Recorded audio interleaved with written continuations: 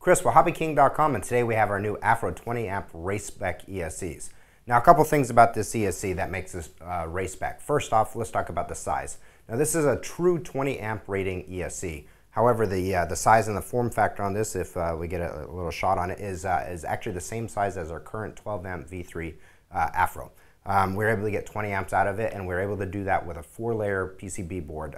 We got enough copper in there to be able to dissipate the heat, move the current, and keep the size small using that 4-layer copper board. There's other ESCs out there that are rated at 18, 20 amps, but if you look at the PCB, the physical FETs can do it, but the board just can't do it. This one is true 20 amp continuous, so it's perfect for those 4S setups with bigger props and higher current power.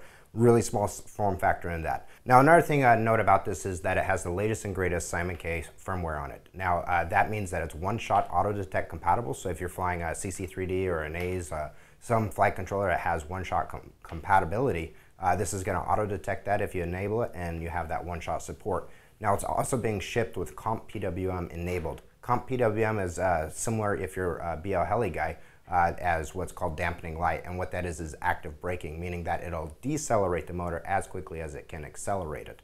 Normally, multi-rotor ESCs are designed to be quick response, meaning that they can accelerate quickly, but now they're decelerating as quickly.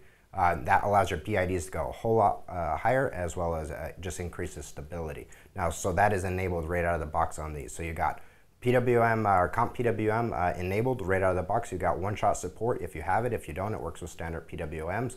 Small form factor, it's the size of our 12 amp current, but it's a true 20 amp capabilities because of that 4-layer PDB.